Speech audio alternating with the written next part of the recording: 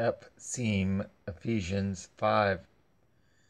Be ye therefore followers of Yahweh, as dear children, and walk in love, as Hamashiach also has loved us, and has given himself for us an offering and a sacrifice to Yahweh for a sweet-smelling savor. But fornication and all uncleanness or covetousness, let it not be once named among you, as becomes the Kodeshim, neither filthiness, nor foolish talking, nor jesting, which are not convenient, but rather giving of thanks. For this ye know, that no whoremonger, nor unclean person, nor covetous man, who is an idolater, has any inheritance in the kingdom of Mashiach and of Yahweh. Let no man deceive you with vain words, for because of these things comes the wrath of Yah upon the children of disobedience. Be not yet therefore partakers with them, for ye were in time past darkness, but now are ye light in Yahweh. Walk as children of light.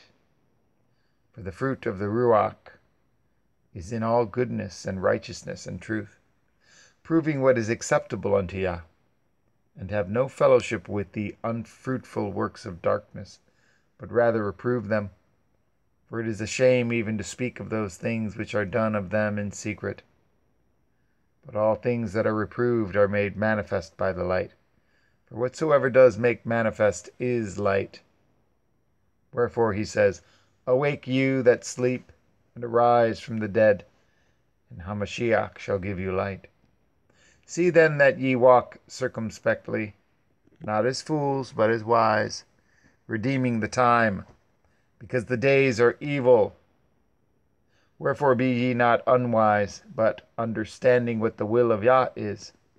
And be not drunk with wine, wherein is excess, but be filled with the Ruach, speaking to yourselves in psalms and hymns and spiritual songs, singing and making melody in your heart to Yahweh, giving thanks always for all things unto Yahweh and the Father in the name of our Adonai Yahushua HaMashiach, submitting yourselves one to another in the fear of Yahweh.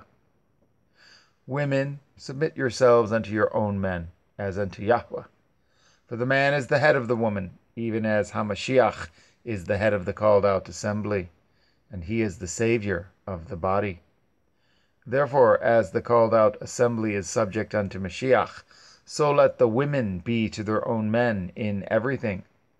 Men, love your women, even as Hamashiach also loved the called out assembly, and gave himself for it, that he might sanctify and cleanse it with the washing of water by the word, that he might present it to himself, a glorious, called out assembly, not having spot or wrinkle or any such thing, but that it should be holy and without blemish.